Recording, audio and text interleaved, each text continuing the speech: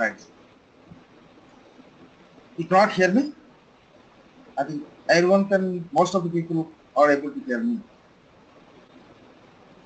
Can please check your microphone or test your headphone. Okay. Let me see if I can increase my volume. I think 100%.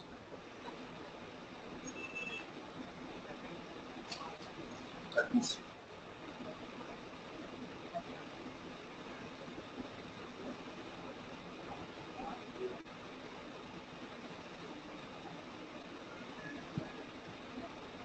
Hello, can you hear me? Can you all hear me? Is it good? How is the voice Yes, now? Sajid, it is good. Yeah. Is it clear?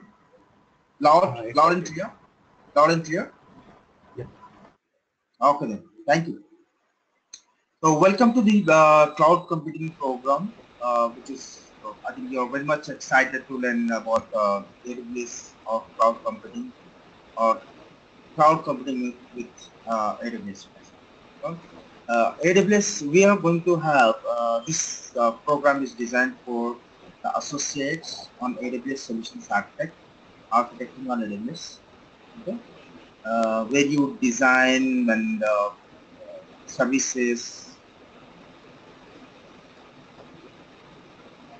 Okay, that could be your internet bandwidth issue. I think. I by the way, someone was asking about the connectivity issues. Okay, uh, let's get started. So this is something about myself. Myself is Sajid. I have more than 15 years of IT experience, where I work with Fortune 500 companies like HP, Mobile, and then gaming companies with Europe and HP and like this US. And currently, I'm working with the cloud stack companies as well.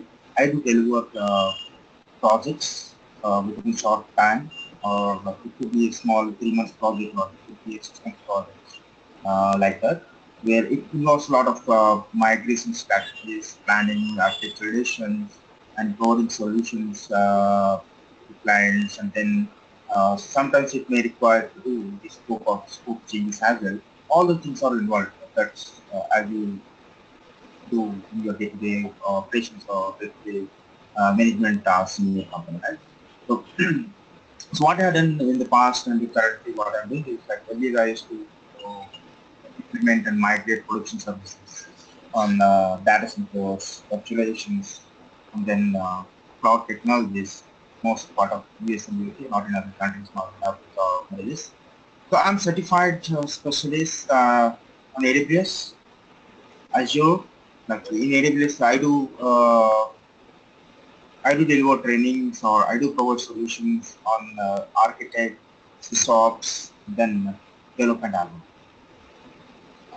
I have provided trainings on various technologies as well, like Red Hat, VMware, and Microsoft technologies. This is something about myself, short description, brief description about myself. So let's get started. Uh, Introduction to Amazon Web Services. So what are the logos and the images that are made? Might be from AWS or any other software company. Do you see this, guys? Do you see this challenge nowadays? No excuse or no escape. So might be you're working from the past 5 years to 10 years in your company, or even as an individual or as a developer, as a sysadmin, as a DevOps engineer, or as a backup engineer, or as a project manager, or as a CTO or top level senior person. Not only for this type of employees or the individuals, even the companies also, those who are there from past 30 years to 40 years, like they were using traditional technologies earlier, but nowadays there is a time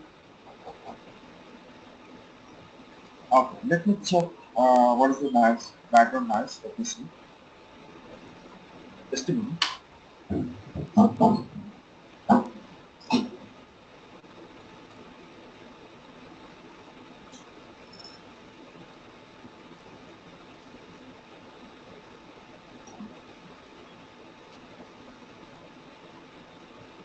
Hello. Yep. So even not only the individual for the employees or the even the senior management or even the fresher, but the companies or the startup companies or the millennial companies or the enterprise companies are also seeing this uh, uh, type of change. Like they're saying that they cannot say that we cannot take up the project as an individual. You cannot say that okay, I don't have the cloud computing skills. I'm very good at analytics. I'm very good at database. I'm very good at Java technologies. I'm very good at system administration on Linux administration. But this cloud computing is new. I don't want to get in. I'm very happy with that. So as individual, you cannot say though you have a lot of experience.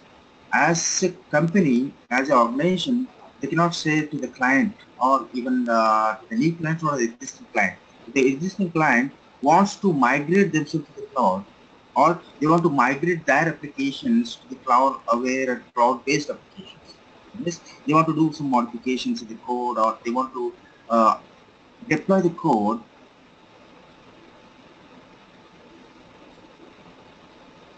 They want to deploy the code. Hello. How about my voice?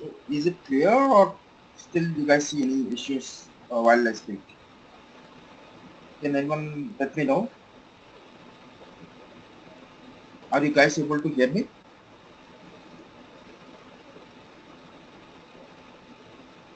Clear? How about my voice? Are you able to hear me? Please, someone let me know. Yeah. Okay, thank you.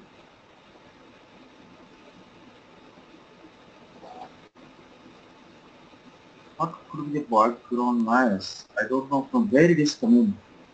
Let us see who is disturbing us. Is there someone?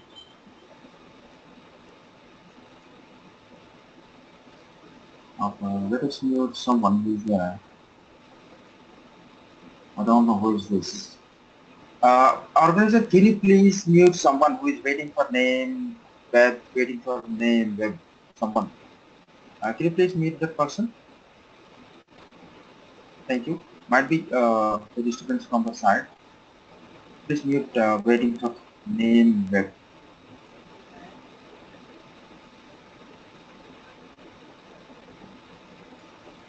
Hello, sir. Hello.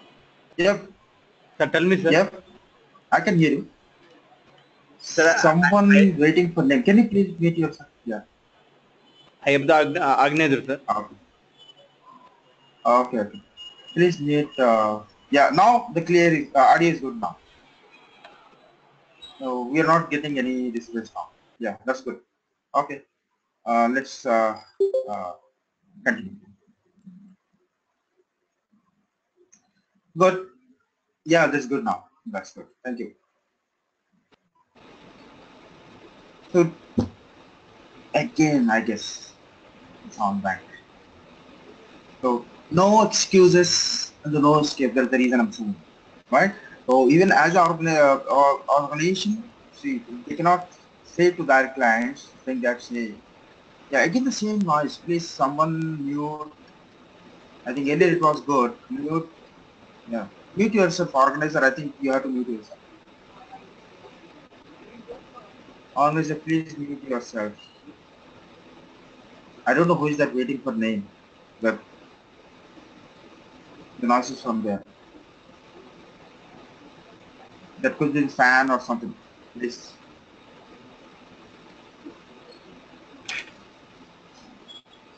But hello. Can you please mute waiting for name, the name someone using? Please mute yourself. Except me, please mute everyone, please. AP offline, I don't know what I'm making. Yeah, that's good. That could be KB. Right? Do you see that as a developer? Yep. As a developer, like you had an experience of 5 years to 10 years, but or as a Linux admin or as a Windows admin, you have a lot of experience, but now the time has come for you to work on migrations or work on implementations in the cloud computing. So if you're not skilled or if you're not capable to do that, if you're not capable to do that work, then a guy, a fresher or least experienced guy, a small guy, small kid can take up the task and be the tough competition to.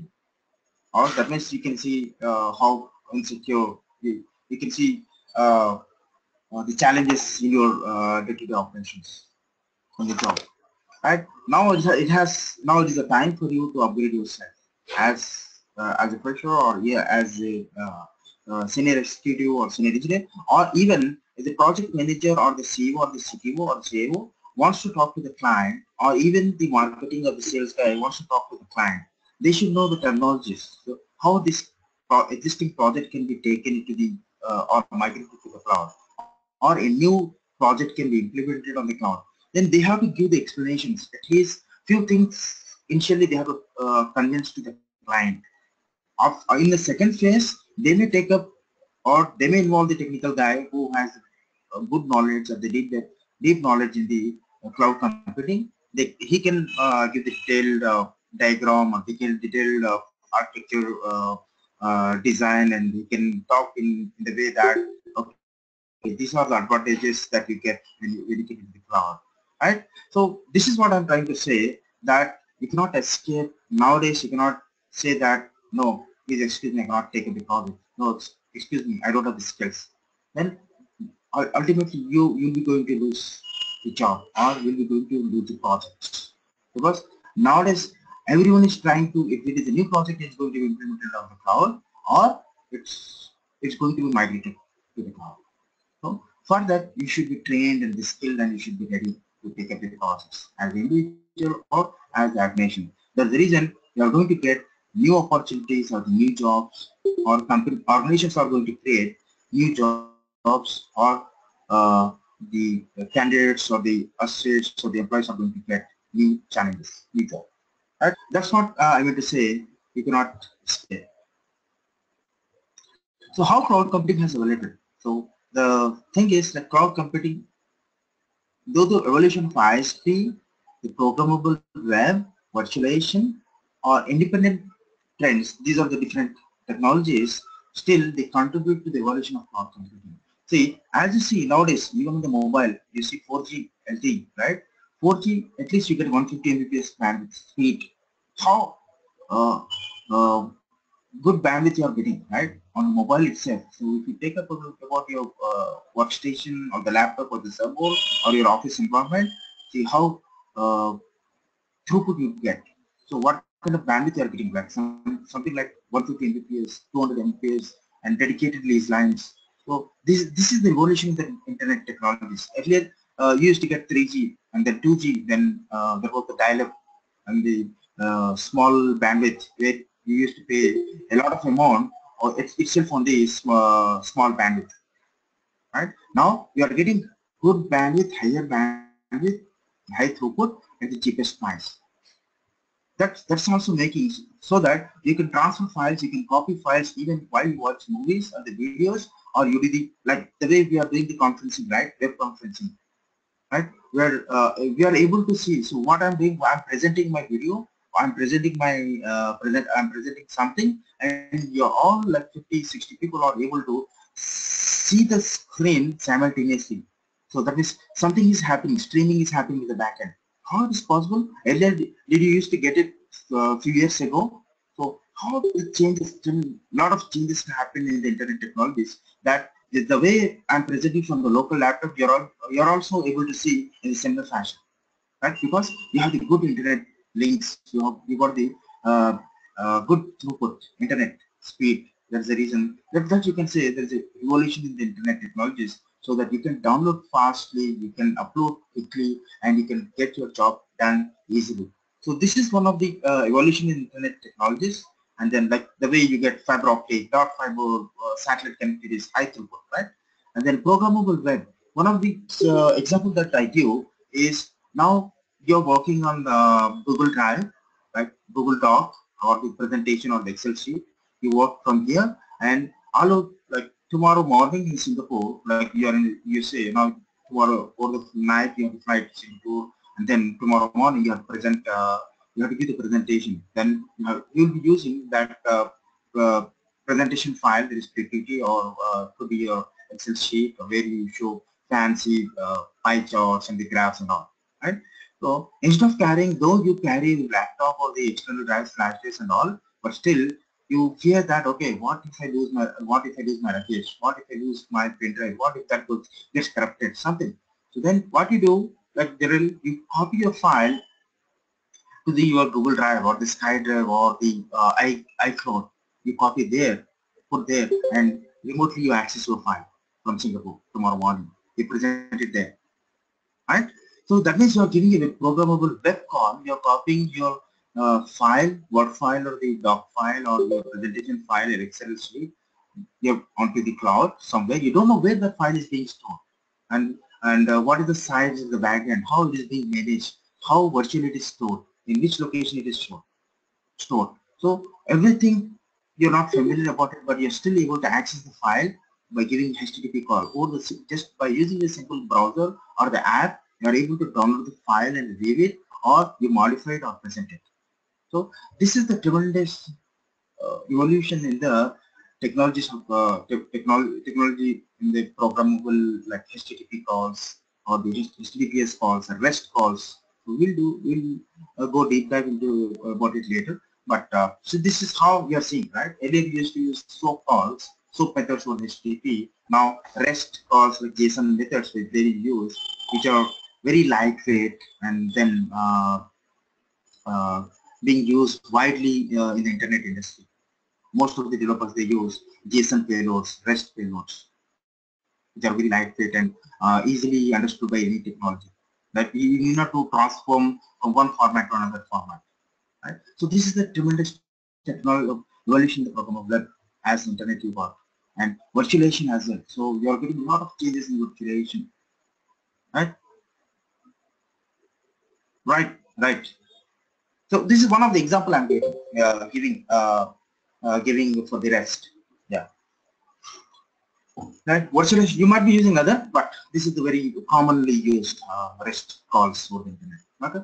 Virtualization, like you see a lot of changes in VMware, right? VMware different versions, and not only the VMware, in the Hyper-V from Microsoft, and then Citrix, Zen, and the KVM. A lot of changes, evolutions, and a lot of features from virtualization point of view also, where you do easily manage your virtual infrastructure, your disk, your CPUs, the RAM, virtual machines, or even your apps, and that too in highly distributed environment also, heterogeneous environment also, as well you give the connectivity and the integrations between one service to another service.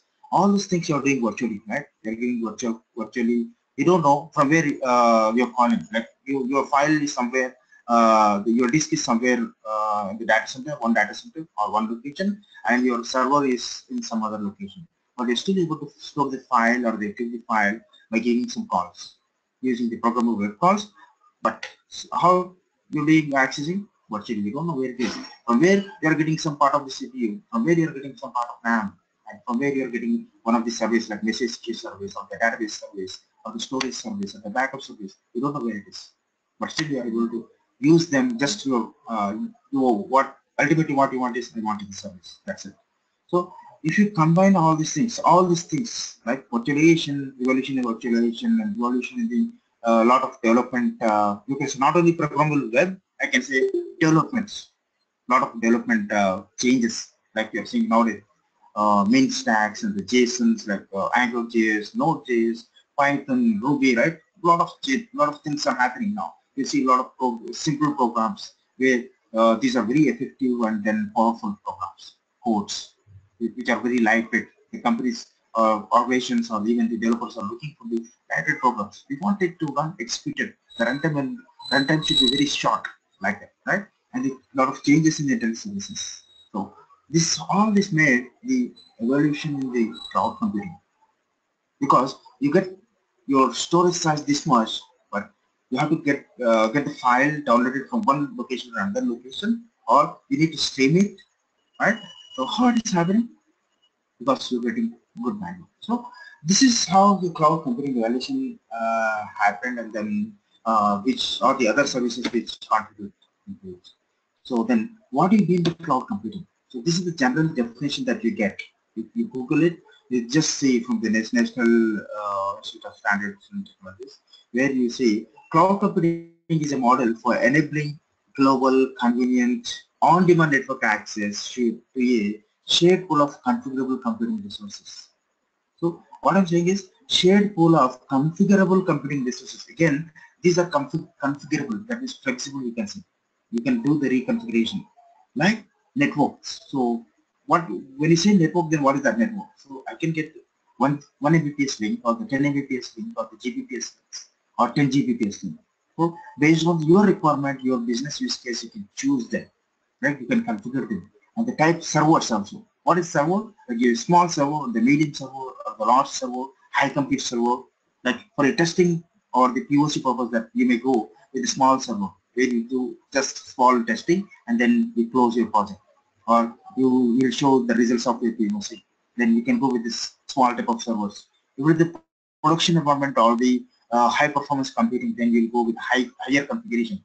What is the higher configuration in the sense?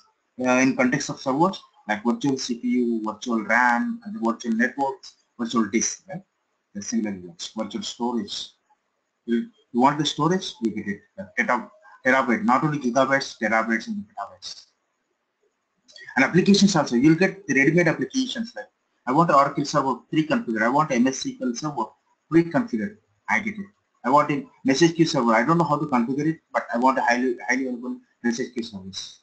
I want a SaaS application pre-configured, that also you get.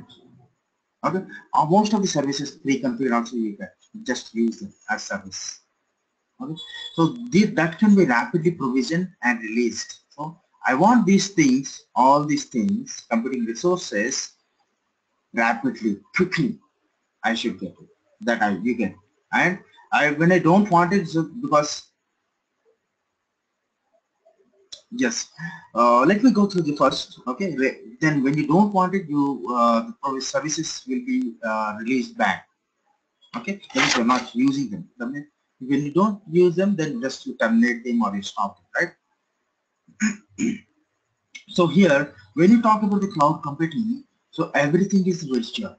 In the end user perspective, as an individual, as a developer, as a sysadmin, in cloud computing, everything is virtual configuration, virtual CPU and virtual RAM. But how you are getting virtual CPU, virtual disk, virtual RAM and everything is because of the virtualization.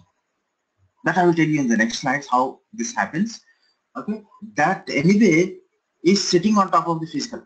So directly you don't access the disk. So when you talk about the cloud computing, you don't access the physical storage. Like when I say my file on the Google Drive is having like 5 MB size, okay, or at least 50 MB size or 5 GB size. So that is by default. I think 3 you will get the 5 GB, right?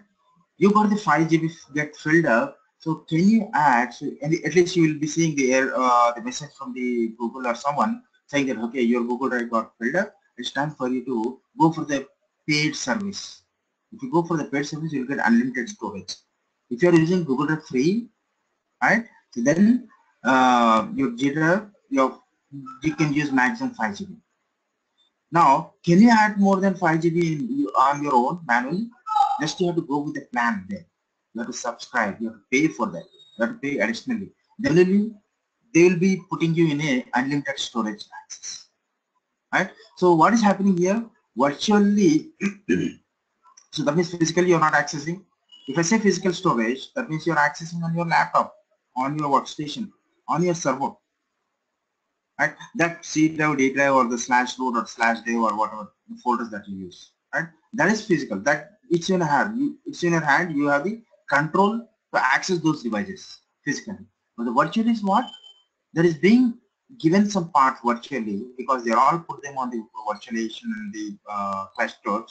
You are able to take some part of the CPU, some part of the disk, some part of the RAM virtually, and you don't know in which location it is. Either you are getting the disk from the US, south or north or east or from the Singapore or from the Sydney. We don't know until they disclose about this. But still, we are able to get that 5 GB size. So that's what I'm saying virtual. So we'll see how it is in the next slides. So what is that? What is the characteristic is? You need to rapidly provision them. You can rapidly provision them and you can release them with a minimal management effort. That means there is no much dependency on the data center expertise or the IT admin or the storage admin here. Right? You can you need not to depend on someone else. With minimal management effort, if you know how to access the internet and you know few things like basic things about the disk network and the systems, then you can have all the services created on your own and you can release them when you don't want them. So like take the example of POC for a small project. So I one of the developer from your team or the or any lead or someone will just create the servers like 4 servers with 2 CPU and 4 GB RAM each, and then 250 GB disk, and then moderate or the like 1 Gbps network connectivity, and then pre-configured Apache or the Tomcat with the JBoss and pre-configured database MySQL like this, and they can configure. They can create with the minimal management effort. So here they are not talking to IT admins or system admins. If it is on-prem somewhere else in the data centers, they'll talk to that data center engineers. Hey,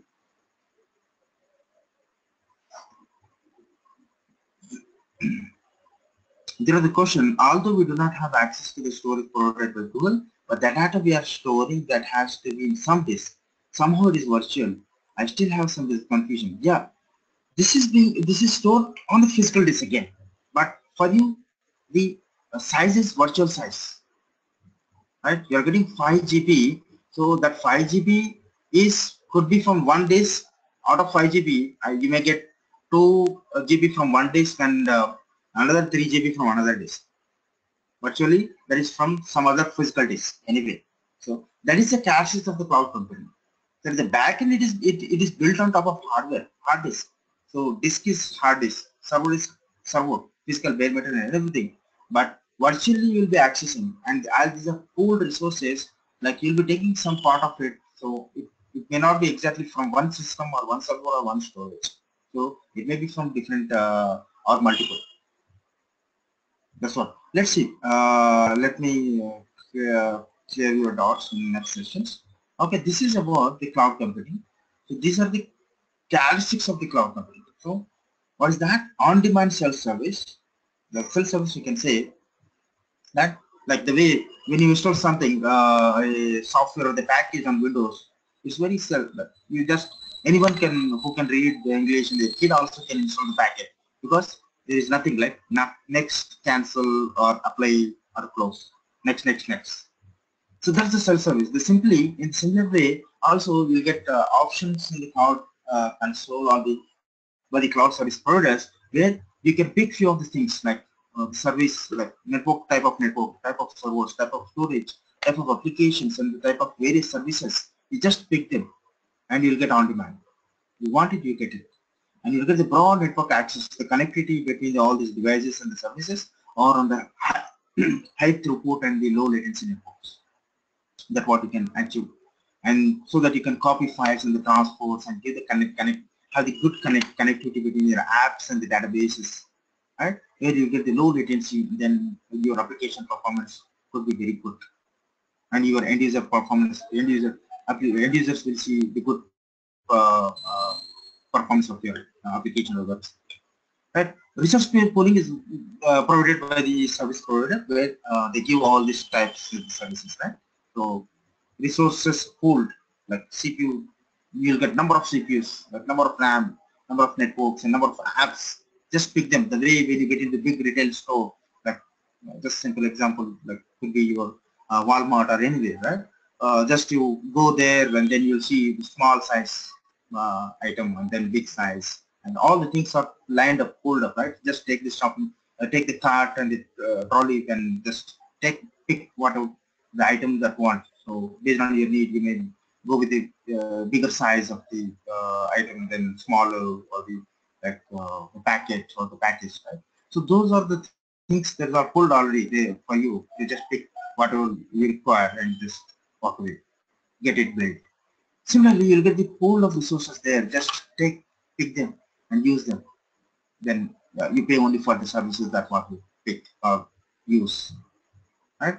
The rapid elasticity. So you just started with 2 or 3 servers of the 10 servers now initially because you started your business startup company, or you don't know, or you have assumed that, or your based on your past experience your application may require 10 web servers, then 5 app servers, then 2 database servers. So generally you get the high load at the web servers, right? So web servers, like during the campaign time, during the holiday seasons, like you may get good load to your e-commerce website, to your web servers. Then your web servers will get high load, and then you need additional capacity. If the CPU of those web servers goes high, then there is a chance that your end users or the customers may see slow, or the bad there is a degradation in the performance of the website, or your entire website may go down, or they may break.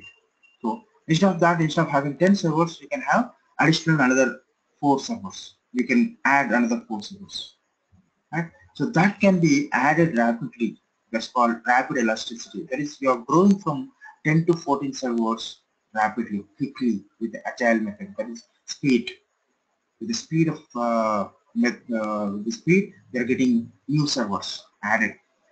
Assume that your campaign has been ended for the time, for the day, then your business will come back to normal. That is, your connections, your clients of the connections will be low after ending the campaign, because they have purchased whatever they want, like during the season, something like uh, uh, like any festival season or anything, right?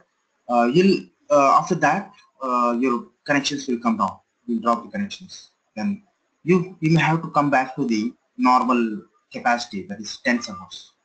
So how to remove those servers? Those just automatically, like if you put a method or mechanism that okay, automatically those 4 servers should come back to the 10. So from 14 to you should come 10. So that is also, so elasticity is nothing but not only stretching, then come back to the normal level. So that's what you achieve rapid elasticity. That's called scaling error. And major services or meter services, that is, you use services.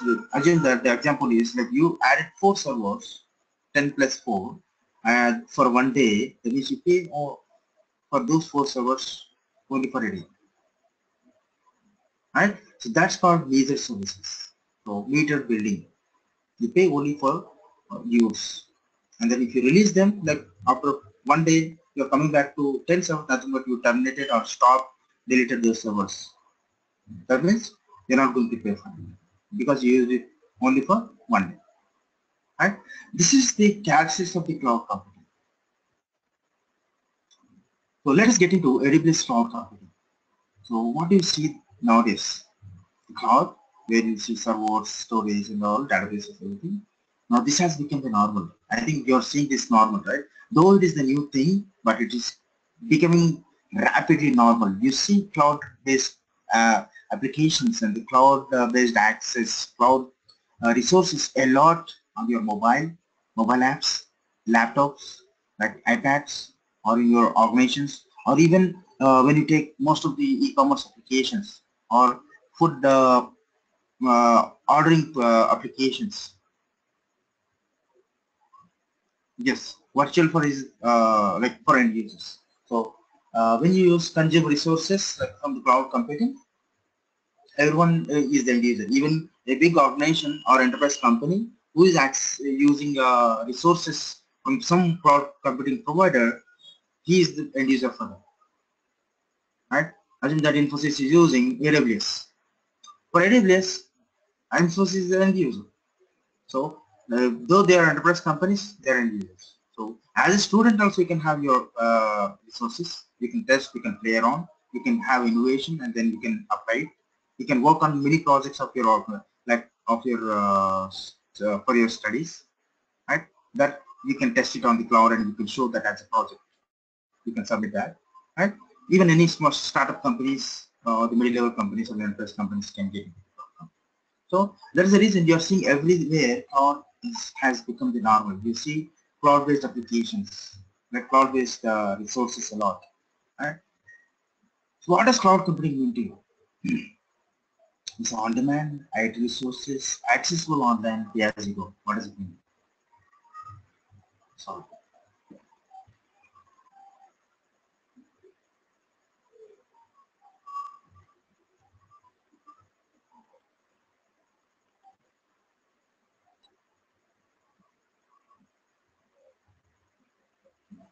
so cloud computing, what is cloud computing is, so you access on all IT resources on demand, accessible online as a pay as you go model.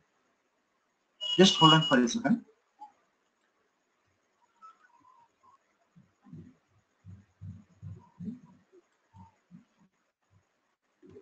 So please let me know if you guys have any questions here.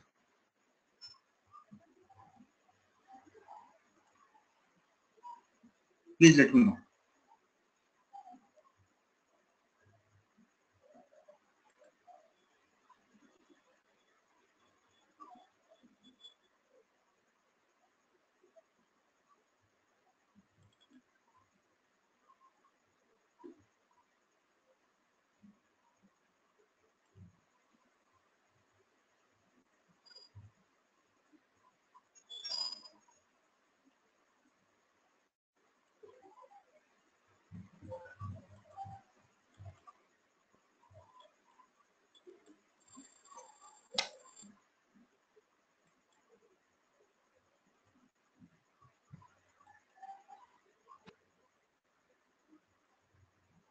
Good.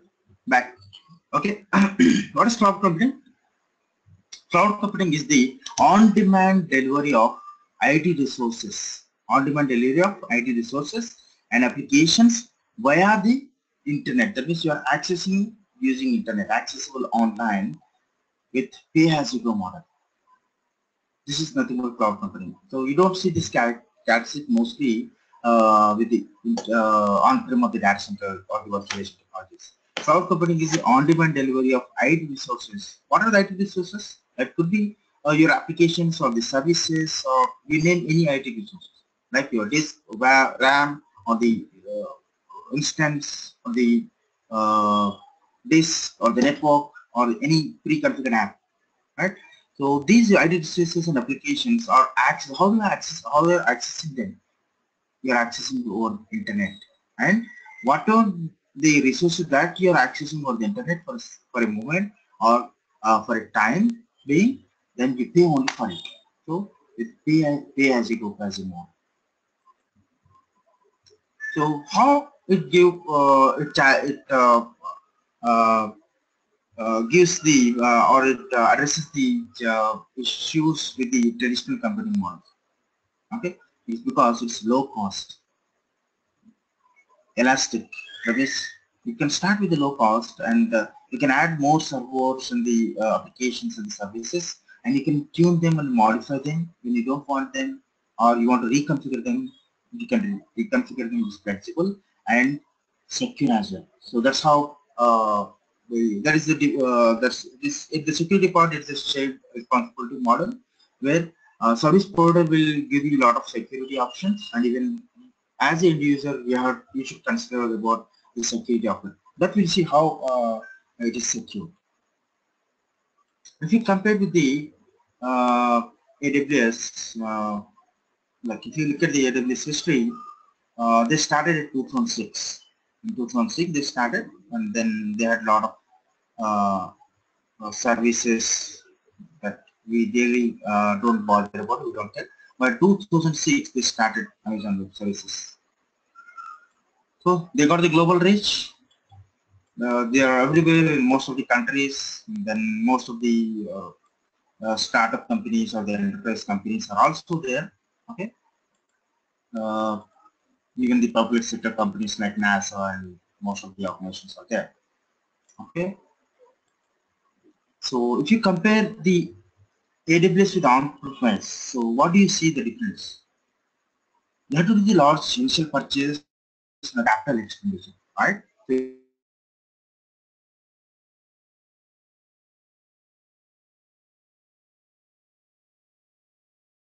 a lot of time. All this low balance sheets, and then you have to depend on the internet service providers, the power supply and all, right? So you have to do the large initial purchases, capital expenditure, and depend on the labor and the upgrade cycles, system administration. Then still you have the fixed capacity. That means you you have purchased 50 servers a year, and then two load balancers, two switches, two routers for the high availability and the redundancy, right? And you had two SAN devices and all. Now all of a sudden, in a month time, your business is doing good, right? Or you need additional capacity. So is that simple to add few more servers? Like you want to go with another 10 servers. You have to depend on lot of, you have to wait for a lot of approval processes. You have to send a request. You have to give the explanation to the finance team and your the senior management, right? You have to give the reasons of what configuration you need, what type of model you want, whether it's Dell or HP, or whether we should go with this configuration, this much CPU and this much tab and these many servers and all. Okay, all those things you have to give the responsible reasons, then only you're going to get it. So it takes a lot of time, it could be days and the weeks sometimes. Again, right? The fixed capacity still there. Now 50, adding 10 servers is not that simple. Okay, and procurement and setup, you have to do the initial configuration, you have to purchase, and again your finance team will look for the budget and all. Okay, that approvals will be there anyway. And limited geographical region, that means if you have launched, if you have set up the data center somewhere in Singapore, right, and you want to start the business in Sydney or somewhere in Philippines, right? So that means your servers are there in Singapore, but to start your business in Philippines or somewhere or in Malaysia, you have to set up the data center there. And again, you have to set up your servers and applications and do all these initial configurations.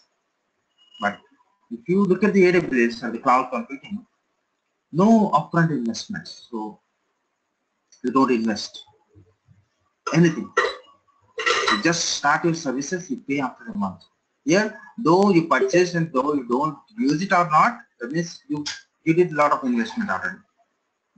If it is being used or sitting idle, still you invested a lot. But in AWS, this is a pay as you go model, right? If you use it, you pay for it. And if you start with the small, and you pay only after a month, at the end of the month. You're not paying upfront and using the service, right? And the low ongoing cost, that is you start with 2 servers, 10 servers, and then you add more, increase. And then when you don't need them, you decrease them. Right, so that is a low ongoing cost, and focus on innovation. We take the example of few companies, few organizations like food retail chain companies or food ordering companies. Like one of them is Food Panda or Swiggy or something, right? Or you take example of any real estate companies. Okay? They have to think about the innovation a lot. Or take a simple example of Uber, right? uh, they have to look for the innovations, like so just today you have to get to Uber, okay, and you have not used Uber for a month time, like from last month, 1 month you are not using Uber.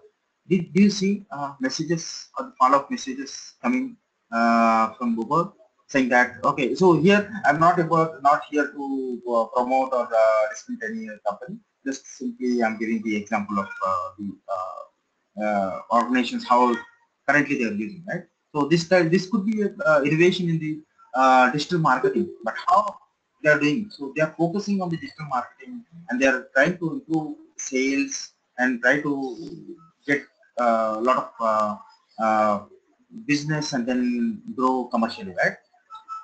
So instead of focusing on that, servers, implementations, and the DBA teams, and the network teams, and sysadmins, and all, so, right, or people management a lot, they have to innovate. They have to think in the innovation, right? How to attract this customer? Since 1 month is not using Uber, so let us give him the coupon code. Okay, hey, come back. We'll give you 30% discount.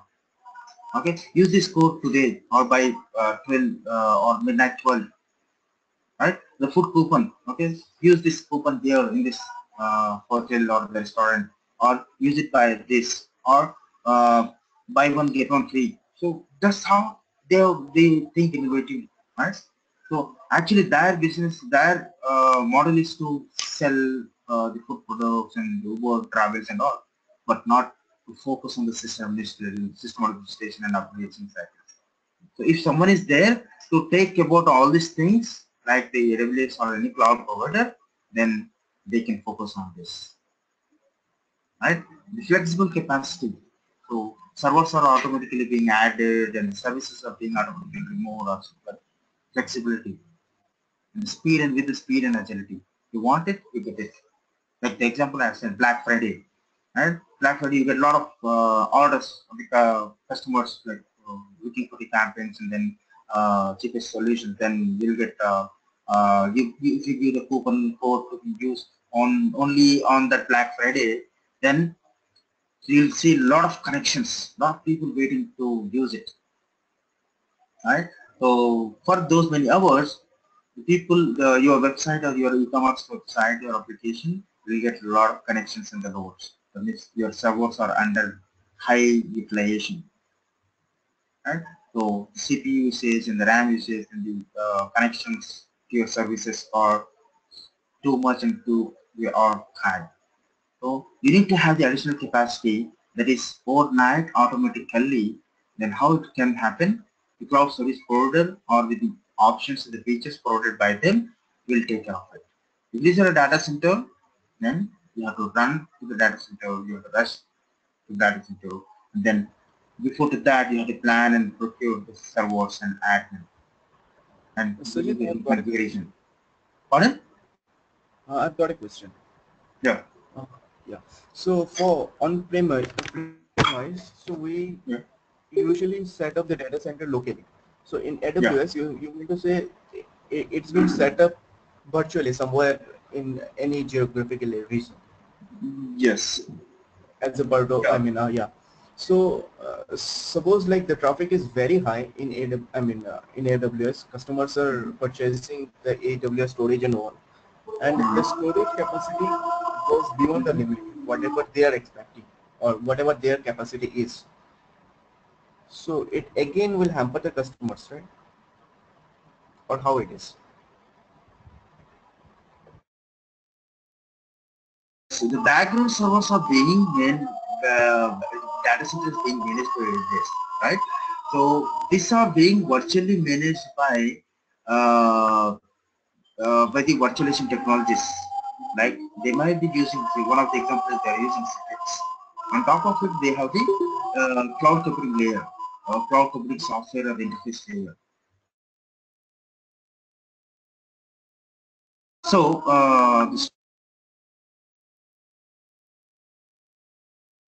so the thing is, just provision this virtually. You say, okay, I want one TB storage, but the physically it is being managed at the data center at that. Okay? Is that clear or like are we still looking for some answer from? Is it clear? Actually, I'm hearing something else from the background, so I can concentrate what you said. Just hold on for a moment. Yeah, sure.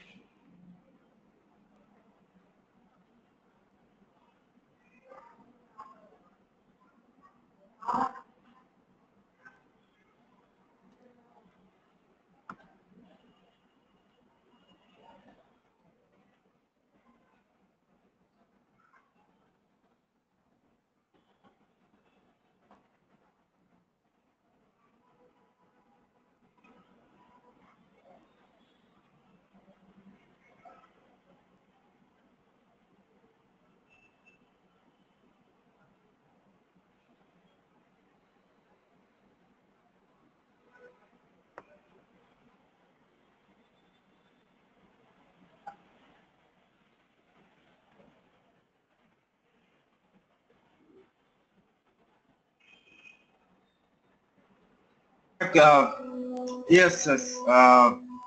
So you said like, can you please uh, uh, come again? You want Can you me? please come again? Yeah. What You was want the me to question? repeat the question? Yeah, yeah.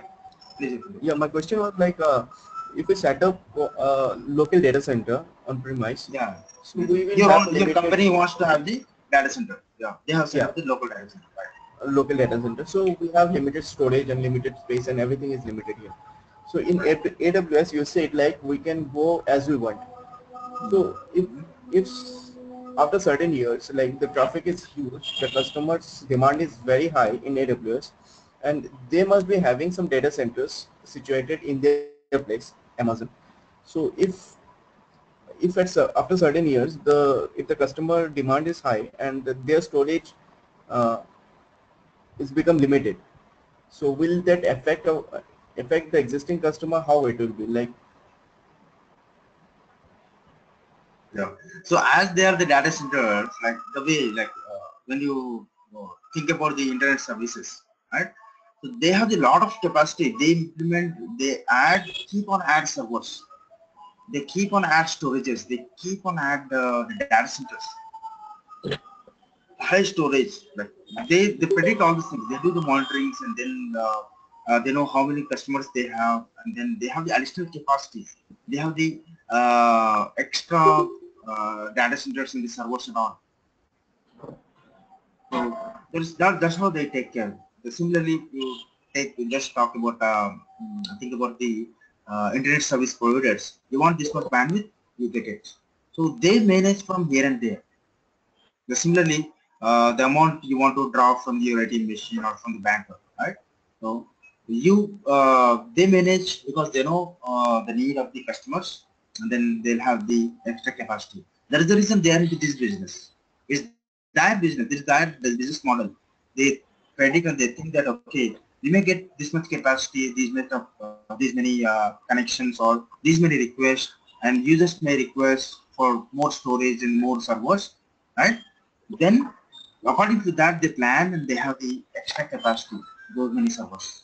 So there is no question of having the AWS going with the limited capacity, or their capacity may get exhausted or filled, and then they may run out of capacity, or they may get into issues. That issue will not be there. They manage. It's that business because they are into that type of model, right? So they have to manage. They'll do that. Okay, thanks. I got it. I Yeah, have one more question. Like Google is providing us 5 GB by default, 5 GB of store memory by yeah, default. Suppose I have used 1 GB of the storage, and uh-huh. rest 40 GB is just on hold. It's not been Okay, used by me.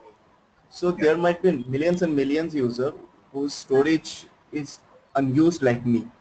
So yeah, what yeah. happens to those storage and how it is managed? Is it a waste or it has been utilized somewhere? It is being utilized, right? So that's how the business model is. Uh, so it is automatically. So your storage is getting scaled, right? Your limit is the quota is the 5 GB, but the moment now at the current moment you're using only 1 GB. And like this, like you, there are millions of users who are not used 5 GB fully. But how from where you are getting the storage? Another 4 GB or 5 GB from the storage, right? So ultimately, the storage is free. That means storage is having a lot of disk your storage. So now it can accommodate, it can give like 1 GB or the 2 GBs and like that to another millions of users. That's how logically the business they think.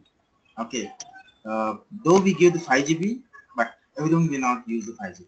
There is a lot of free space available. We can give it to another customers, and they do have the monitoring system where they look for the storage and then the capacity and then how much we need to have the ideal or the extra free space so that some of the servers, few of the users may add the data overnight or sometime suddenly they may add or upload files. Okay. For that, they'll be having some data or some storage space.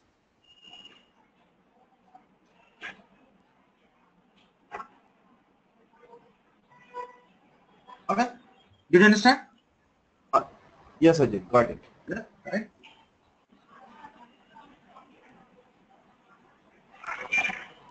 So the other thing is global reach on demand. So you can launch your servers every state. You have your applications running in Singapore today, and like or from past 5 years, when your business model got succeeded and you got good name, your business got good name in the industry in Singapore, and you want to launch servers in Malaysia. Similarly, you want to start your business in Malaysia, but due to country regulations and rules, you have to launch your servers there instead, right? Not in Singapore, because the customers will see some latency, right? So you have to launch similar servers in Malaysia. So doing it, like if it is on-prem, you have to travel, you have to fly over there, and then you have to sign up the agreement, and you have to talk to some local uh, citizen there, and then set up your data center. If it is in AWS, just sitting in Singapore or sitting in US somewhere, globally you can connect the regions available from AWS and launch your servers. So that's how simple. Just you can go globally in minutes. You can launch your server sitting in Singapore, in Malaysia, just with a simple browser and the login details of the cloud service providers. Okay, this is a simple comparison between AWS and on-prem. If you see the cost, AWS is start just with $0, but if it is on-premise, you have to take care of all these things: physical servers, procurement, and initial setup, initial configuration, then power supplies, networking racks, all these things.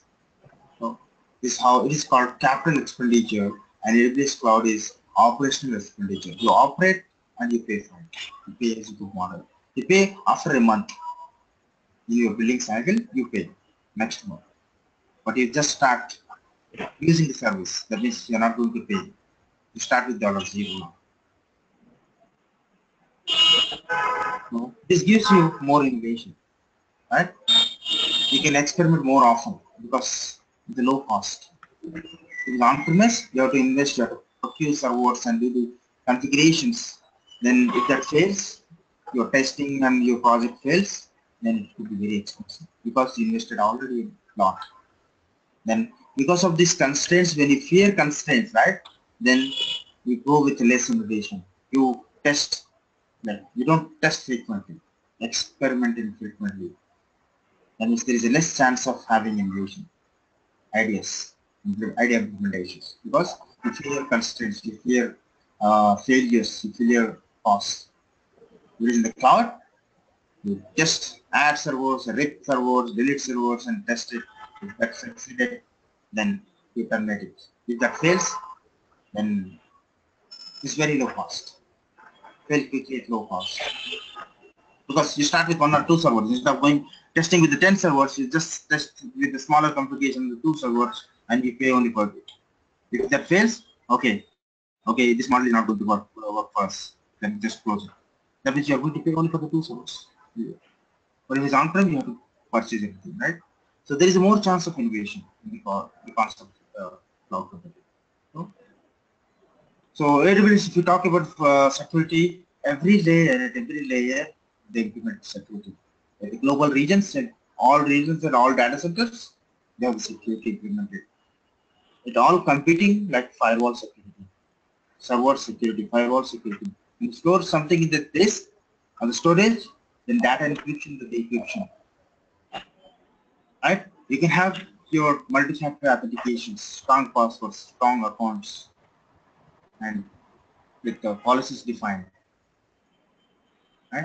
At every layer, AWS provides this security, implemented in every layer of architecture, and they have a lot of certifications to prove. What is that?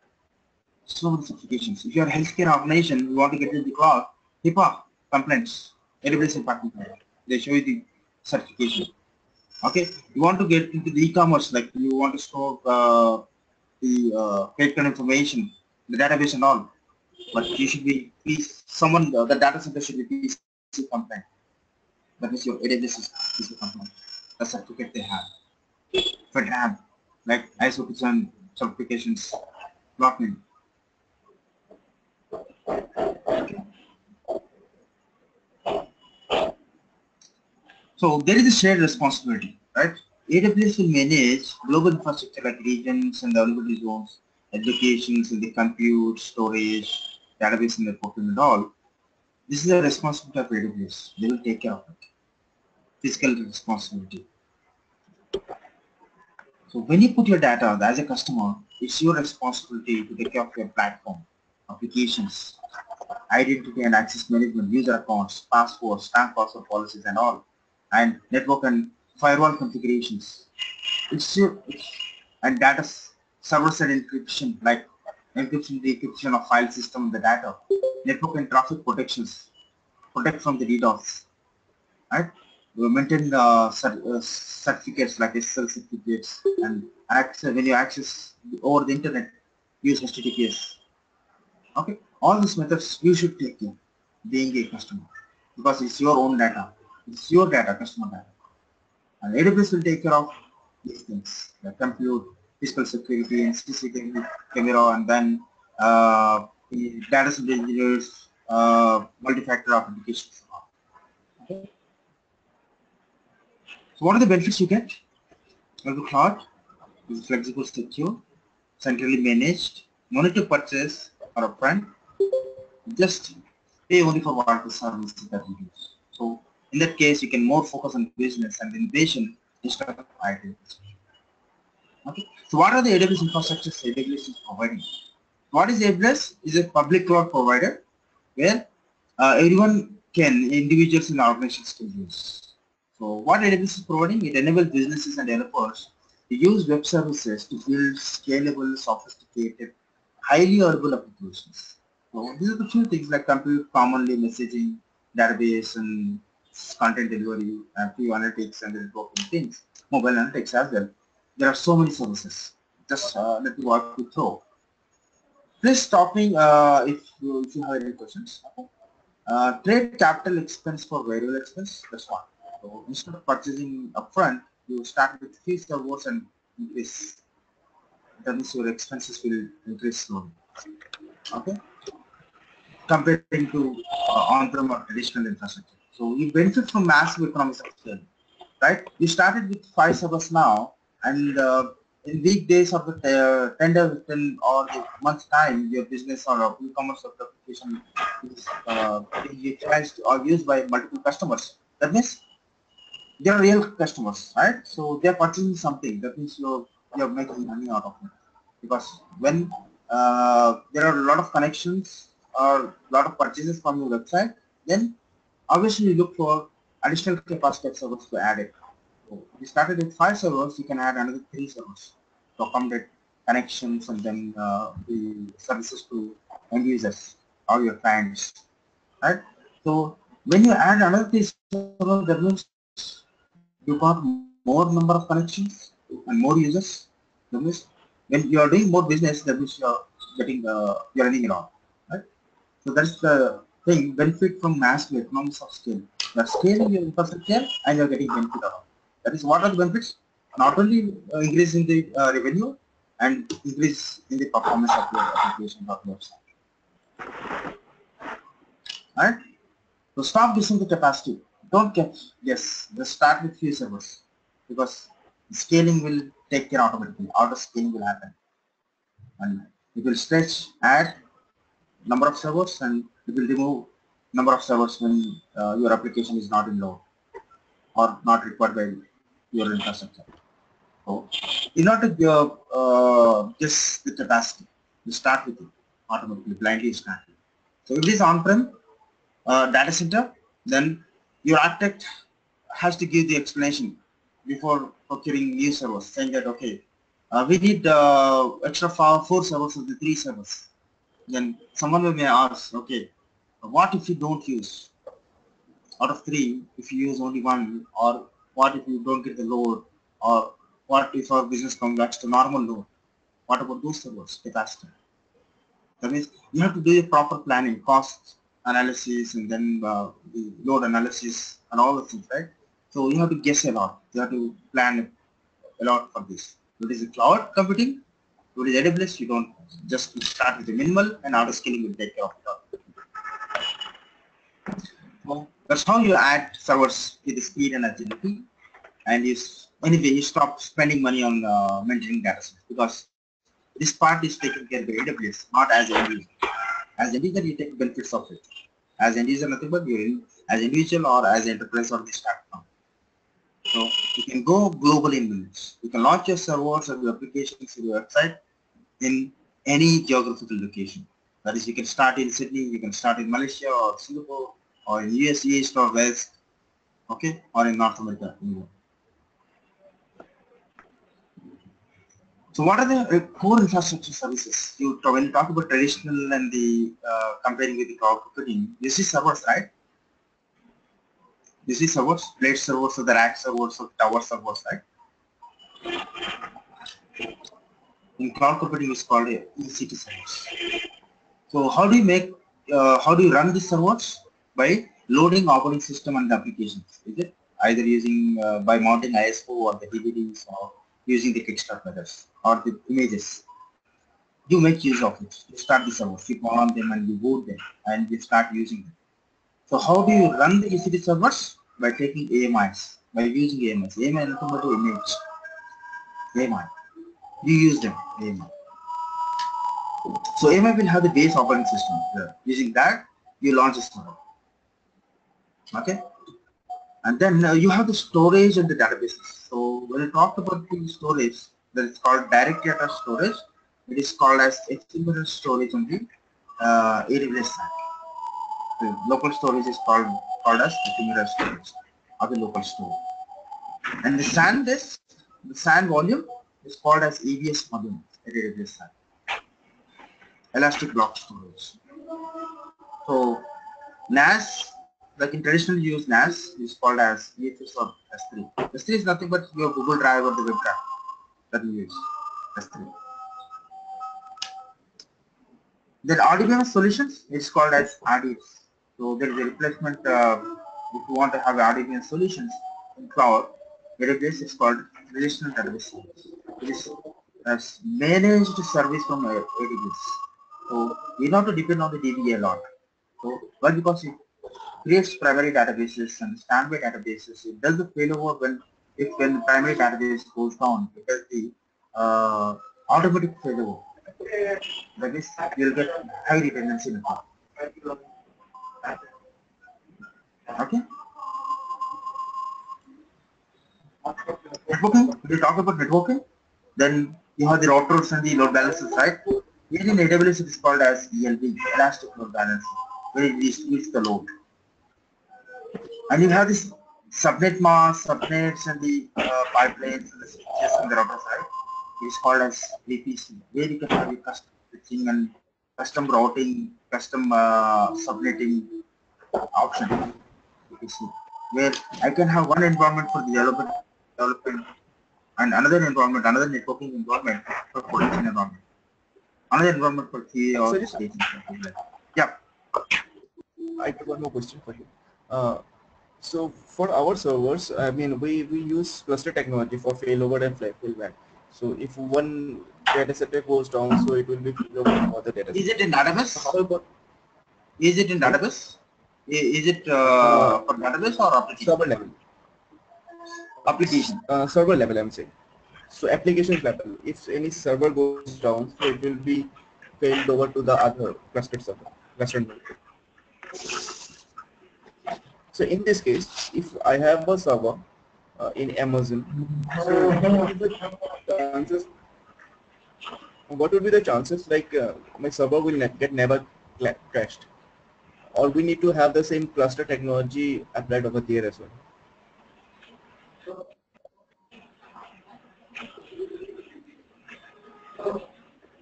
So how did you implement? So generally, when you implement the clustered technology, right? So high performance computing. Yeah, exactly. That you configure the application. Yeah, That is application level, right? Yeah, applications level. Yeah. So when you use the cluster high performance compute technology and it's long term, that similarly you cannot implement in the cloud. Why? Because it works on a multicasting, right? It works in a multicasting, right? Your clustering scenario works in a multicasting. It does the multicasting. The multicasting is not available in AWS. It won't allow the multicasting. It does only unicasting, but not it won't allow multicasting. Why? Because it is shared tenancy. Like you, other organizations are also using the same networking in the same data center, right? So then, when you do the multicasting, that means you are making a noise.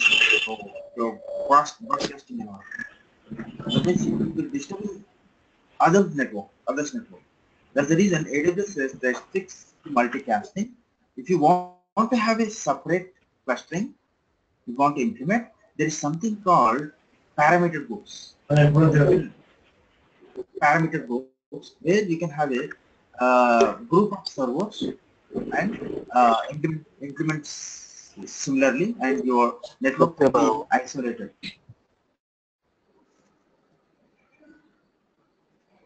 Got the point. There you can configure your traditional application failover, all this clustering. Yeah. Okay, so if I don't want to go for that, and I am getting some background noise. Certainly. Please go ahead. Yeah. Yeah, yeah. So what is the chances like my server will never go down and my application will never go? I mean, never go wrong. It will never crash. Like if you Okay. don't have the So cluster technology here, so if yeah. there might be some chance like the server crashes and my applications goes down and it will affect my business. Right. So that's a good question. So this is the architectural decision that you have to take. So you're looking for the single point of failure or avoiding single point of failure. Right? Like So if you have only one standalone. server, that means there is a single point of failure, right? So for the Right. availability and the redundancy, you have to configure in such a way that there should be another server for the fault tolerance of the availability. Exactly. That configuration that you have to do, yeah, that is the architecture decision that you have to take, not the AWS. So what AWS says, it's your data. It says that it's your data. We'll give you a lot of options to choose to pick from. You use them, and then you'll get the availability. And you do the synchronization of the configuration. If you are managing servers like the way I said, EC2 is kind of the server, right? And it's being managed by you. So you are installing the operating system inside, and you are installing custom application on your own and doing the configuration. That means it's your application and it's your configuration. So no way AWS is responsible or concerned about the data inside it and the configuration that what you have done. And now you have to look for the availability of it, redundancy of it. You have to configure it similarly. So there are options called, so you can configure like in what scenarios your server may go down. Right? Assume that your server is in one data center or in one rack or one room. So your entire data center may go down if you have one server. So for that availability, what you do? You keep another server in another data center. Right? So Yeah. that's what AWS says that okay, we are having another option called something called availability zone. You Sorry, keep come again. you start that is called availability zone. That I'm coming. All right. You launch your server in another availability zone. If that entire server until data center goes down, still your business will be running with another server, which is in another data center. And how you can launch a new server based on the backup that you have taken. There's something called snapshots, right? Point in time data, right? That using that you can quickly provision a new server. That option AWS is providing you. So to use all those things, you should be familiar with the technologies and the services provided by AWS and how these things can be automated. If something goes wrong with my server, one of the server, then how quickly or how with the minimal downtime I can launch a new server. So for that, what is the service to use and how I can use it? How can I use it? What are the other high-level options provided by AWS? That means Okay, but application level, that's your responsibility to take care of. But few of the things in the background, at the data center level and at the AWS managed services is there. When I said about RDS, right? So it is a relational database service, it's a managed service. So here the database whole thing is being taken care by AWS. Just you are accessing the database as the end user or the developer as the client. But instead you are not getting into the database of the server and you are not doing any configuration of your database or optimizing it, or will not have the file level access to the database. When you use the service RDS, this fully managed database service, only AWS DBS will have the access to it, and they will give the high availability of your database. They will create master and the standard EDs, and they can, if you choose the option to have the read replicas, you'll have the read replicas as well. If primary database goes down, still that means at the time automatically there will be failover done to the standby. The standby will be promoted as a master. Again, from the master, a snapshot will be taken and another standby will be created. What? Who knows? In another next minute, in another 10 minutes or 5 minutes, the standby DB which got promoted as a primary also may get crashed, or that something may happen, or any natural calamity or this stuff may happen in that area or in that direction. You can create another standby DB. So these are the main services provided by AWS. If it is EC2, you have to take care as your own, as you do on the data center. If it is EC2. But still, most of the options are there. From the EC2, custom AMI also you can take. That's nothing but the whole copy of your server. From the same server, again, from the copy, you can launch a new server quickly. But you see small downtime, but instead of having nothing, you'll have something. At least quickly you can provision your server. In this case. Okay. So that's something like networking. Then security, when you talk about security, like traditionally call it a firewall, right? Ports, firewall, allow inbound access to my environment from the external, right? When do you use firewalls? To block or allow or deny external access to my internal network or internal resources.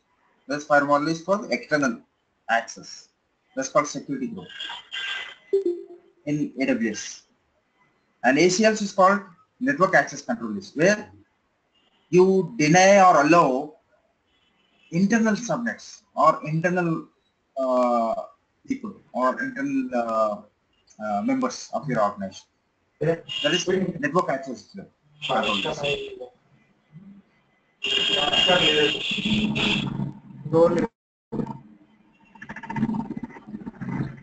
Okay. And we create read-only access and full privilege users, right? Read-only users and partial privilege users, usernames and groups. In traditional technologies, it is called AWS admin. So these are the core infrastructure services and the comparison between traditional and the on-prem.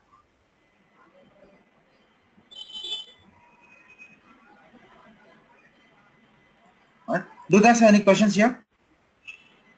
Please let me know. So this is the small the comparison between traditional components and Amazon AWS components. So there are a lot many, but these are the common things that you use, right? As a startup or even enterprise companies, these are the common building components for your infrastructure or to host any website or app or any application or the database or anything, right? These are the common things that you use. There are so many hundreds of services other or even that you may use or may not use, like analytics, data warehousing, and then streaming, video streaming, chain codings and all. You may use or may not use, but they are the common things that you use.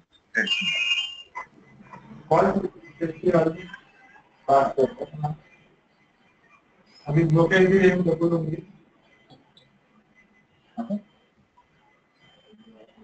that's what we have seen earlier. There are more than 2,500 services provided by AWS, right?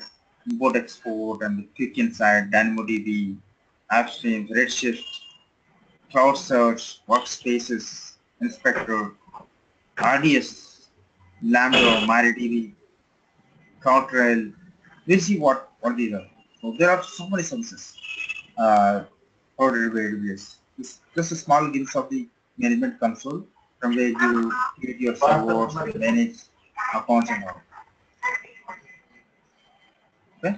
So when you look at the console, these services are grouped like EC2 is for the compute, container services, like platform as service, S3 storage, okay, and the in the database you see relational database services, networking you see VPC, the DNS router you see something. The jobs of the developer, you use code commitment the way you use Git, right? The cloud version modern, identity and access management for users and group solutions. EMR for your big data Hadoop applications, managed services. You have to configure your entire Hadoop environment, big data. You just use EMR and few others. All the things are configured for you in the background. All the services, networking, and APIs, and all these things are configured for you. IoT and the mobile services. Notification services. No. Email services, queuing services, so many services provided by AWS. So one of them is the cloud formation, where you create and manage resources with templates. So everything, whatever you are creating manually using the console, all these things like DNS, RDS, S3, servers and the networking and all, you can just put them in a script, in a template, and just execute the script. The way you put all the commands in the shell script, execute the script, right? Or the bash script or the Python script. Right? Those things will get executed and you will see all the result. Right? But if you say mkdir some particular directory and then copy some file from remote location and to that directory, right? In a shell script and you execute it, the task will be taken care. And you'll see the file is the directory is created and file is downloaded from the remote location from FTP and copied or saved to the folder. Similarly, cloud formation is the one where you do the infrastructure development using the cloud.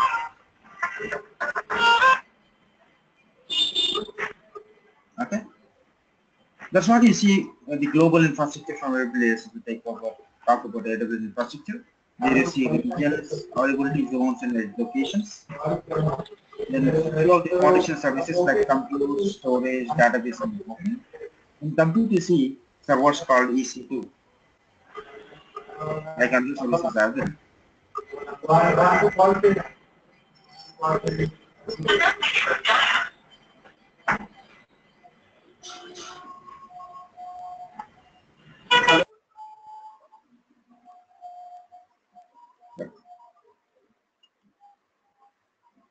Right? So storage, you see S3 is something called S3, which is kind of web drive or the Google Drive that you use, and EBS is the SanDisk, you get the SANLAN, and RDS is the relational database service where most of the database management and activities are taken care by AWS. You just as an end user, as a developer, you just access this, access the storage or the database. You just pass the DNS name of the server and then database name, username and password. The way traditionally using the database client you access the database, right? In that way. So everything is taken care by AWS as a full DB admin from AWS. Like that sample DB, Elastic Cache. Elastic Cache is something like your in-memory cache. The way you use memcache and the Redis, right? So it is being taken care by AWS in the form of clusters. They keep on add clusters and give the lot of memory memcache options for you. The DynamoDB and the networking is kind of VPC and the load balancer. You get Elastic load balancer. And most of the names that you see here are the Elastic or something. Auto and Elastic, Autoscale and Elastic.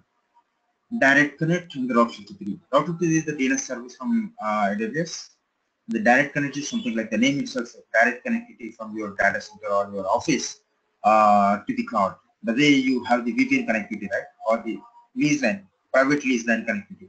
So direct connectivity to private lease line connectivity from your office or the data center to the AWS, so that you can securely transfer files or securely connect from your office the way you connect using VPN, site-to-site VPN, but you access those resources in remote location or the private IP addresses, right? Similarly, like you feel that okay, the service is locally in my data center or in my office. Okay. Direct connectivity is one of the solutions like that.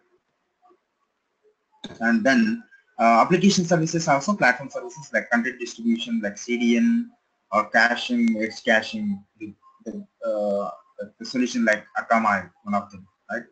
Cloudflare and Akamai, where they do the content distribution and the content caching.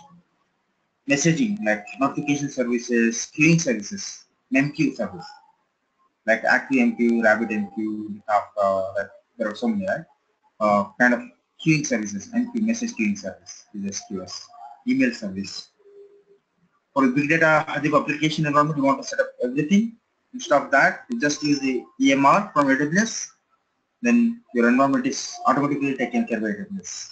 Just the small tweaks and the configurations and automations, you start using, you implement analytics and the reportings or ad hoc or the streaming level analytics from the AWS. If you are a developer, simply you can download SDKs and the libraries for any environment like Java, PHP, Python, Ruby, .NET, Node.js. Right? Most of the libraries and SDKs are available. You just use them, download them, and add it to your development environment or your application, and call these services like compute, storage, database, network services, queuing services, all these services using the SDK. Instead of accessing using console, you manage or using the code, like you can embed them in the Java code, you can embed them in the PHP code, these SDKs in the libraries, the way you call environment variables, right? You call those libraries as a developer. And administration tools, management administration tools that you can use, you can monitor using CloudWatch, like your CPU usage of servers and the network throughput and how much you're writing and how much you're reading from the disk and how much data being transferred from the network from one server to another server and how many connections I'm getting to the load balancer and how much database is being utilized and how many sessions I'm getting concurrent sessions to my database. All those things can be monitored from CloudWatch. This kind of monitoring tool, the way you use Nagios or Oxy or Zabbix or Xenius or something, right? Any monitoring tool. Similarly, the CloudWatch is a monitoring tool from AWS. Okay, and Web Console you get obviously the way I mentioned earlier, Web Console, and IAM, that is nothing but identity and access management, where you can create users and groups, policies, roles. You can give the different policies in the roles to users and the groups, and you can have the identity federation outside. That is the way nowadays you see, like you try to access one website, but you need not to be a registered user. Either you have to log in, you have to register and log in to the website, or else if you have the account in Facebook or LinkedIn, from there also you can like if you log in using the Facebook or any social media website, from there you can if you successfully connect there, it will take you to that website. So that's kind of federation you can have. So not only with social media sites, you can have the federation between your active directory of your organization, right? Like if you log into your workstation or using Active Directory or your office account, you will be able to access other resources on the cloud if there is a federation given between these two. Okay, and then you have the deployment and automation kind of DevOps and the automation things like Elastic Beanstalk, cloud formation, as I said earlier, infrastructure as code. You put everything in a script, in a template, and just execute the script, and everything will be configured for you in the background.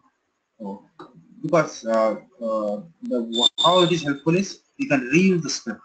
Like initially, now if I configure a development environment with few servers, like few EC2 servers, few database RDS, and some EBS volumes, right? S3, and few mail services and one of the VPC and the DynamoDB something.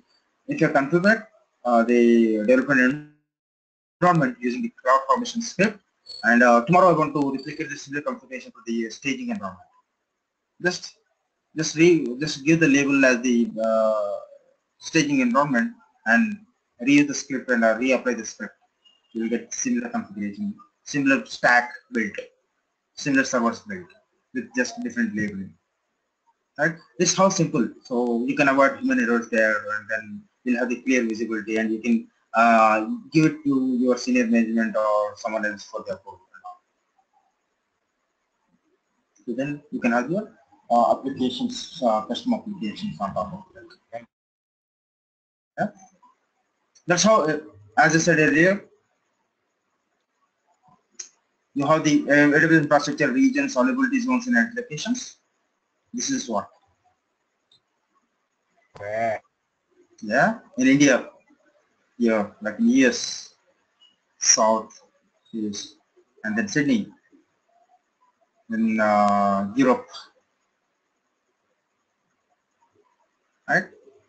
China, yeah. So what you see inside, so the circle that what you see is the region, and inside the number is the availability zone. So we'll see what is availability zone. Okay, and there are government cloud as well. So numbers you already are seeing, right? Minimum you see 2, that is minimum 2 or more than 2. 2, few of them are 3, and few of them are 4 and 5. Right? New regions also coming like Paris in the names. Yeah, that's you'll see. So what is region? As we see this, like these are all the regions, right? So region is nothing but a geographical location. A region is a collection of 2 or more availability zones in a specific geographic area. So if I talk about the region here, right? Sydney is the region in Australia. What is the Sydney? Is the region nothing but is having 2 or more availability zones. How many availability zones is having? Now the number says 3. Right? What is availability zone? We'll see that later. But that's the Sydney is the geographic location representing Australia. Choose your region in which your data will be stored. Why you use region to store your data, to launch your servers, launch your applications in the databases, right? And it is independent from each other, obviously. The Sydney region is independent from other region, right? This is Singapore. Sydney is independent from the region Singapore, obviously, right? This far away location. So what region is having 2 or more availability zones? So this could be one region, another region, another region from distant geographical locations. So why do you choose regions is to optimize latency. As I said, your business got succeeded in Singapore and you want to launch similar service, similar server, similar application, website, and another country, that's Sydney, right? If you look at this, when in Singapore you launch servers, but tomorrow, like after, like, you want to launch your similar website in Sydney, but the users, that if you don't do this, like from Sydney, if they try to access the servers in the Singapore, they'll see a lot of latency because it's going over the internet and VC and all that, or the satellite and all. So it takes a lot of time, or there will be performance degradation. If you launch the servers, similar server here in Sydney, your local users will be accessing locally. Then there will be low latency and good performance of the application. That is the reason you go with regions separately. So to optimize latency, to minimize cost. Why? Because the different countries have the different regulations, and generally in US we see electronics very cheap, right? So you can launch server. If you launch servers in 2 servers in US Central and 2 servers in Singapore, those servers in US Central are very cheaper than pretty cheaper than the Singapore, because most of the things that you get very cheap in USA. So region to region cost changes will be there, cost difference will be there, and regulatory requirement for the regulatory requirements as well. So the countries, few of the, like generally you'll see this in Europe, In Europe, most of the states or the countries, they have a lot of regulations. If you want to run the business, your servers and the apps and the data should be in the same country, not in another country. If you are the citizen of other country, if you want to do the business, or if you're having the personal information of the customers, you have to keep there only, not from other location. Okay. For that purpose, also you'll go with the regions. So these are completely separate, and when you're transferring the data from Singapore to Sydney or from one region to another region, you have to look for the data encryption, but might be in some real time, so they may have the separate connectivity from one region to another region. The other service providers are also giving, like Azure and Google Cloud. What they are doing is like they have the separate lease and separate connectivity from one region to another region. When you do the data transfer from one region to another region, like one server to another server in different regions, so the data will be transferred in a private channel with a separate that is what the dire local connection. If it is AWS, you have to take care of it at the moment. Maybe in another few months they may add it. They may give the separate connectivity, private connectivity from one region to another region. Okay. So then what is availability zone? Availability zone is the isolated collection of AWS resources. We have seen, right? We said that you'll have two or more availability zones. That's called availability zone A, AZA, AZB, AZC, something like that. Or these are isolated collections, like this is the data center, another data center, another data center, but these are interconnected with the high throughput and low latency connections, dot fiber connections.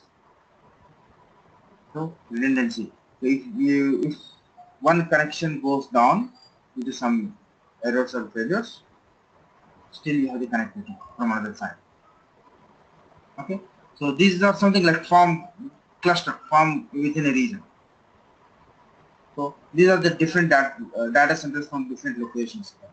So if you take in somewhere in yes, like California, in Northern California, we'll get one availability zone, and the Southern California will see another availability.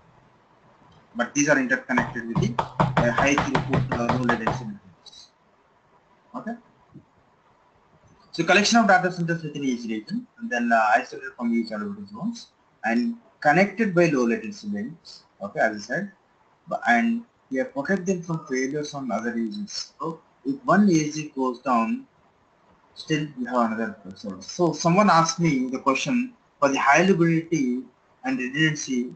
What should how should I take how should I design and how should I implement if one of my server goes down due to some natural calamity or disaster or any network failure or fire accident or something. How should my business should continue? How should I implement business continuity, and how should I achieve high availability of my website and the application, right? So if you have 3 web servers, right, or 3 app servers, then you launch each app server or the web server in each availability zone. If one server goes down due to some issue, still your end users are accessing, or your website is running, your application is running from another availability zone, from the same region. So that is the best practice, and it protects them from the failures. Okay. Handle requests in case of failure. That's what I said. Okay. If you have implemented 3 web servers and 3 data centers, nothing but 3 availability zones, it's best practice to have. Provision resources across multiple availability zones. Don't keep everything in one data center. Okay. Don't keep all services in one data center. Nothing but one availability zone. So Sachin, my question was like, yeah. So my question was like, what if one goes crashed, so it should be failed over to other. So will in this scenario will it get failed over automatically, like from one availability zone to other availability zone? Yeah, there are other things, like there is something that you have to integrate with the DNS. How your DNS will take. So if this your DNS can have the latency based routing, or you can have the geographical based routing. So that is most that is another scenario. The thing is, you can have the script, another automatic script where it can sense that okay, this IP is down. This is not reachable. That's what you did. You need the heartbeat, right? Heartbeat. So if this server goes down or enter data center goes down, that means this server is not reachable. But you have the other servers configured, right? Or if you keep the load balancer here or the script, then that will give the DNS pointing to this IP address, this servers. It depends whether you are keeping all the servers in active mode or active passive mode. So if it is active passive mode, then this should become active if this goes down. If it is active mode, right? Then if this goes down, if you have the round robin fashion or something, then heartbeat will check that okay, this is down. Then it will mark that okay, this is not a healthy host, is not reachable at the moment. Then request will be routed to the another active host. That's how you take advantage of taking the load balancing, where it does the health checks frequently and marks that unhealthy host, marks that dead host as unhealthy, and it will not direct the request or it will not distribute the traffic to that server, but to the healthy servers. So it's the architectural decision. It depends on the architectural decision that you take, and or the script or the tool that you are using in between these tools, or the logic that you are applying between the active servers or active passive servers. So that should be detected. There should be mechanism to mark that dead host in such a way that the new request should not go to that host, but new request should go to the active or the healthy host. You got my point? But AWS is giving you the availability zones in such a way that we can launch servers in different availability zones. And if one data center goes on, still you'll be able to access other web servers and your website is running with the two servers instead of having three. Then you can launch a new servers you can work on.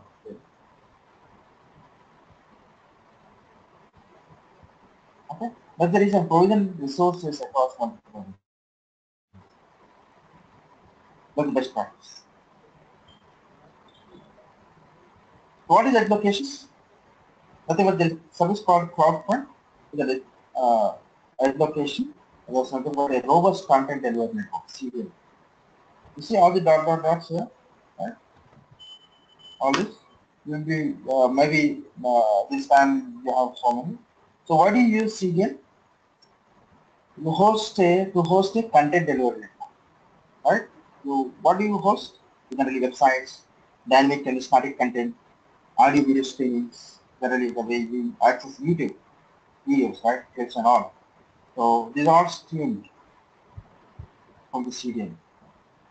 With editor.com in the US somewhere, a person from the Sydney is trying to access the YouTube.com site with clip or a video.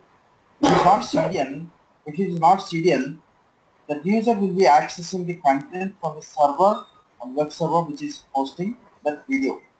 Okay, how it is traveling? It is traveling over the city and all that. So there will be a lot of latency. Then they'll see a lot of lag or the this performance or the slowness or the buffering, some kind of thing, issues. If it is CDN, the copy will be stored. So whenever the user accesses from the city, the YouTube.com to the US, the copy of the video will be sent to the edge location. So CDN uses the concept called edge location, nothing but the data center, where it stores that copy, where it streams the copy, and the local user from Sydney will access the content locally. That's the reason nowadays you watch videos in the movies, like take example of Netflix, videos and all. So you are getting it from that local location, from the local data center. That copy will be stored there and you are accessing it locally. That's how it is. Requests are routed to the nearest location. If the customer user from the Sydney is accessing the content of youtube.com, then or the same moment or here to this, the copy will be stored here and will be given access to the local content. Then the user assumes that okay, think that okay, this is from my nearest location or from is being accessed from the local data server or from the same country. and because of that you will see faster content download. Sajid, can you come back again?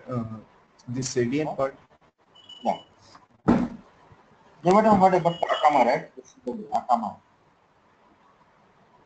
one of the companies, top one, top player as well. But then, where are you? What is the question? Do you have any question here? Regarding CDN, so I didn't Yeah. understand what exactly did you say? So there will be copy. Like if you take the example of YouTube.com website. So YouTube.com got the presence in US. Okay. Then that servers and web servers and app servers which are having the videos, audio and videos in US, right? In US data centers or the servers in central US. But uh, a user, someone from Sydney, is trying to view the website by typing www.youtube.com and particular clip which is on youtube.com. Right? So what happens? There will be a lot of latency, and the user from Australia will see a lot of lag in the video and the audio, or there in few years ago we used to see the buffering, like the video is getting buffered, right? Wait, buffering, slow performance, and then you cannot watch the movie in the high density. Like nowadays you're watching HD content, 4K content. How it is being possible? Because if it is HD content, we access from the Sydney, the content which is in US, that has to be streamed over the internet, and then as the HD content is very huge, right, in the size, you will see you cannot see proper pixels, right? You'll see the lag between your audio and video synchronizations. Your video goes front, and then your audio and the lip movement you see in the back. So these are not in the proper sync, or the video buffer shakes and all. If it is in CDN, that YouTube.com has enabled the CDN, content distribution network, that means they got the tie-up with the service providers where they send the copies of those videos and the clips. I think that a new trailer has been released in the market. Okay, that trailer copies, nothing but those clips, will be stored in different edge locations. In Sydney also you have one edge location, right? So AWS or the YouTube.com will first copy immediately. They put a copy here. When a user from Sydney is trying to access the site, that request will be routed to the nearest location. Nothing but the same. Same country in Australia. Australia somewhere. So in Sydney, somewhere in Australia. That is the nearest location, right? Now he will be able to access the HD content over the network, internet, effectively and efficiently. So that is the advantage of having edge locations. Okay, But suppose like constant content delivery. so suppose like one user has uploaded his or her video. You uploaded one video in YouTube, so he is not sure like where it has got stored, like in US data center, whatever it is. So, person from, suppose he has uploaded from Sydney. So person from India, he wants to access it. So he will type it. So it will get, I mean, buffered from, I mean, it will get fetched from US server. So for the first time, it has to be fetched, and it will be stored in local server nearby. You see what the concept is? Yeah. So when someone from India is actually is trying to access it, imagine that his or her friend has uploaded a file, the clip from Sydney to YouTube.com. Okay, and one of his friend is trying to access from India the same clip. Okay, that copy will be sent to or stored in the nearest edge location, nothing but the data centers, like assume that control is or could be Airtel or any data, or its own. AWS is also having its own data centers, right? Regions and availability zones. They keep the copy here and they distribute it locally. If someone from Chennai or Delhi trying to access the same clip, they'll be accessing that file locally from this location. That is from the edge location instead of accessing from the US or from Sydney. Because the copy is being sent or there is a copy maintained in the edge locations. Because YouTube.com is maintaining the CDN, is having the CDN option feature. Example, one of them. So the way you access, the way you want to have the RDS, database solution RDS, the way you want to have the server for EC2, for the content distribution instead of going with the Akamai, you can use the CDN from AWS. You got it right. It's a solution of the service from AWS for the caching and fastest content delivery. Or else you can go with Akamai as a third-party company. They also do the similar way, same fashion. But they may not be having these many servers, these many edge locations. Maybe few. But AWS got a lot of presence in most of the countries, and they got tied with the local data centers of the companies of the data center companies, right? They may have the co-locations with them. They will get some part of the storage. Then they will put a copy, and whomever is accessing the same content, they will be redirected to the nearest location, nothing but that data center, they will access the content. Like website container, static dynamic content could be that when you load a website homepage will get loaded quickly because those images, GF images, JPEG images, HTML content, right?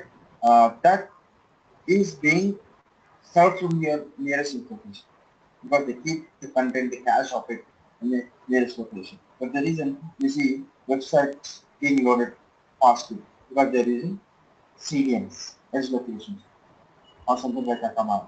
Akamai is the company where they provide this kind of services. They got tied with a lot of data centers. You got my concept. Is it clear? Yes, it is. Okay. Okay, there are a lot many cloud computing services nowadays. I think it's not that clear. We'll see like security management, so many services, what you name it, like analytics and the compute, whatever we are discussed earlier, right? All these things are there, like networking and CDN, databases, storage, compute, availability zones, regions, so many like security part, platforms, development apps, okay, virtual desktops, VDA solutions, okay, hybrid clouds, management tools, marketplace where you get ready-made configured solutions for you, and then technical support from AWS. Okay, I think I'm done with this, the demo. Please let me know if you guys have any questions.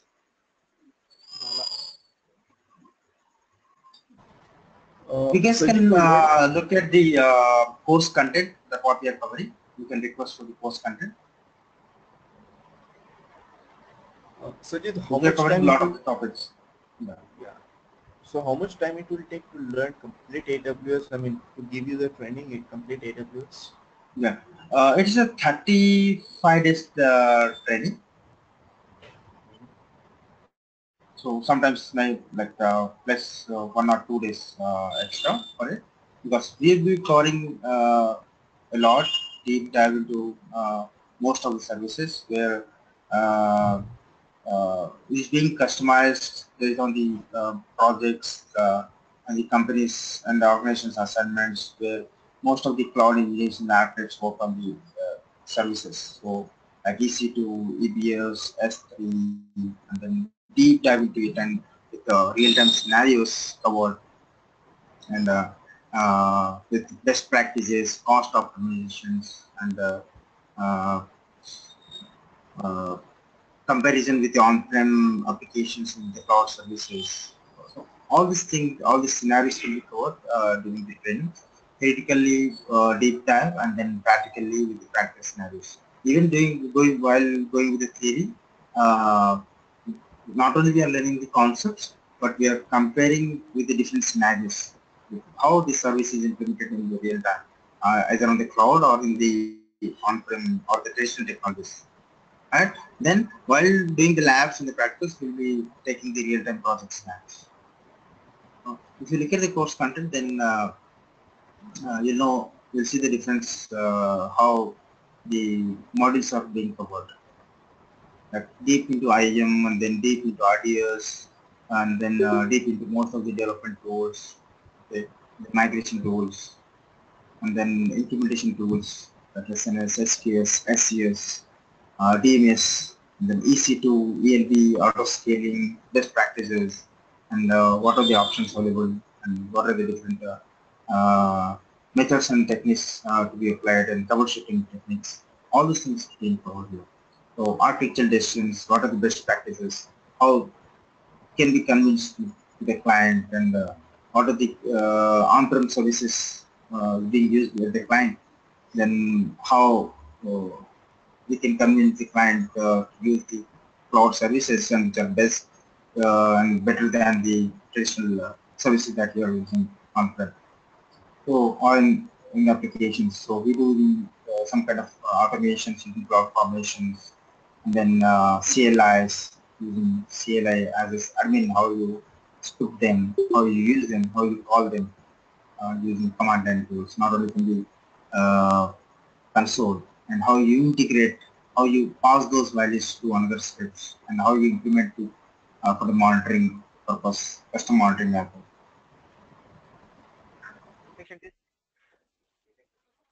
Yeah.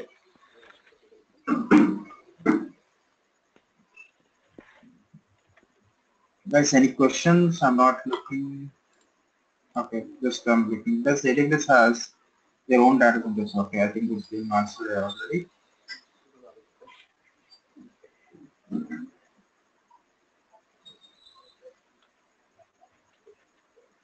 Any questions? Please let me know.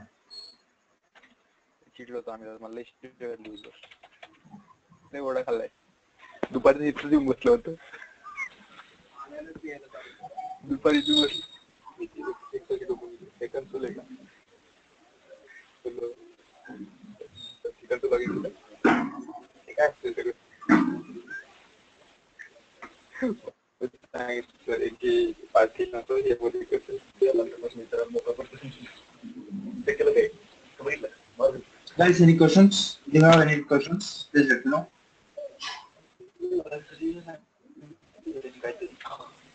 काय तुमचं